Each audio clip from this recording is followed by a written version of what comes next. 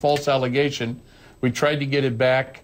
The court would not do it. We predicted this mental illness. We predicted there would be danger to the children. We stated it in 2 separate motions, and the commissioner, and the family court did not believe us.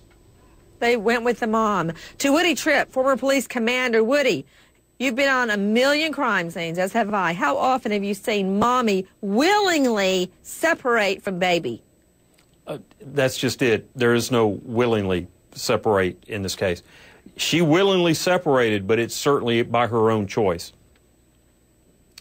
Everyone, let's stop and remember, Army